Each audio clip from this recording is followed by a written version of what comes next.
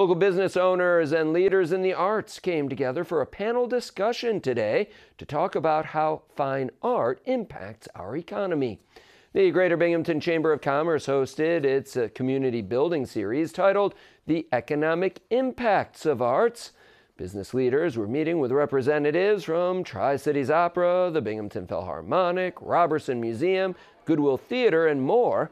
The executive director of the Broome County Arts Council, Jenny Chang, says some of the conversations focused around how an active arts community improves the quality of life and employee retention rate.